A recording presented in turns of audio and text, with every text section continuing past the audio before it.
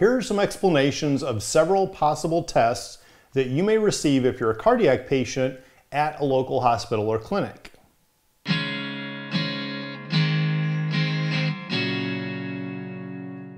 Whether you're a cardiac patient or not, you're probably going to be familiar with some of the basic tests that are already done, such as blood pressure, pulse ox, EKG, and our modern fitness watches. I have a whole other video on all the medical devices that you can have at home for monitoring your heart health, but this video is focused on the ones that you would get in a hospital or clinic. Having been through all these tests before, some of them multiple times, it's all routine to me, but if you haven't had them, this should give you a good idea of the basics of what to expect in terms of not only what the test is going to show the doctors, but also what you can expect as a patient based on my personal experiences. Now, I would love to have had a camera set up in the corner for each of these procedures, but that was not an option. So you'll have to bear with me in my verbal explanation, and I'll find some pictures where I can to try to hopefully give you a little better image of what's going on. The first test is echocardiograms, or echo for short, and they're very similar to an ultrasound in that they use sound waves through a wand to gather images of the heart and its functions. It can not only take pictures of the heart itself, but captures blood flowing through the heart, including through the valves. This was the first of these tests that I experienced way back in junior high or so when I was first diagnosed with a mitral valve prolapse, or heart murmur.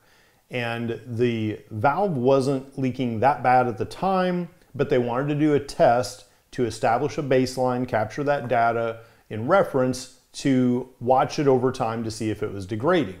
This test was also used later in life when they used it to determine that my valve had degraded enough to where it was leaking problematically, and that helped them determine that I needed to have surgery. An echo can also tell us an ejection fraction percentage, or EF. An ejection fraction is the percentage of blood that gets pumped out of the heart with each beat. An ejection fraction of 50 to 70 is considered normal. You don't really want to be above that, and you really don't want to be below that, which is where I am right now. But this ejection fraction is a stat that they can use right now to determine how fast my heart is failing.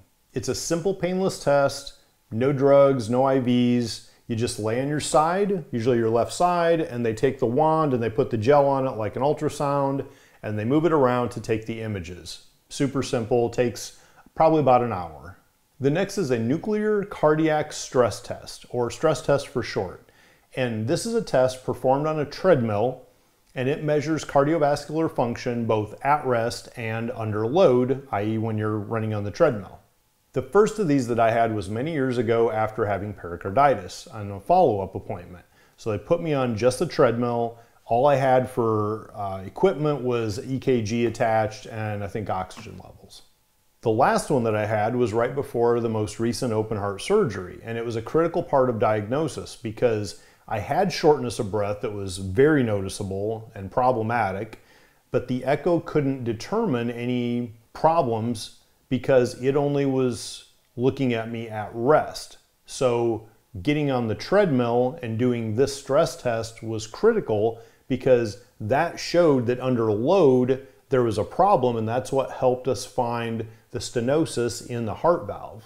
On that occasion, in addition to the treadmill, the other equipment was a mask hooked up to an apparatus that helped measure lung function in addition for a better cardiovascular complete picture.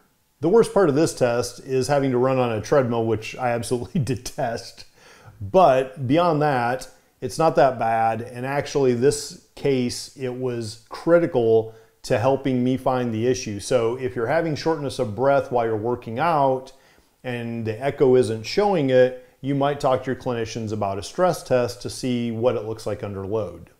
The next test, transesophageal echocardiography, or TEE for short, is similar to an echo in that it uses sound waves to capture images of the heart and its function. As we said earlier, an echo wand is applied to your torso on the outside. The difference for a TEE is that it's actually snaked down your throat so that it can get images closer to the heart and at different angles. Most of the echo views that I've seen show kind of like cross sections of the heart, like you would see, looking from the side or the front. With the TEE that I had last week, they were actually able to show a view head on of the problematic valve. For this test, you will probably receive an IV with sort of a twilight medication to kind of knock you out. The first time I had one of these, it did put me to sleep for the whole procedure. This time I actually started coming half awake towards the end of it, where I was sort of pseudo-conscious as they finished up the testing and imaging, and they were actually able to show me some images of that head-on view of the valve and where the leaks are occurring during the end of the procedure.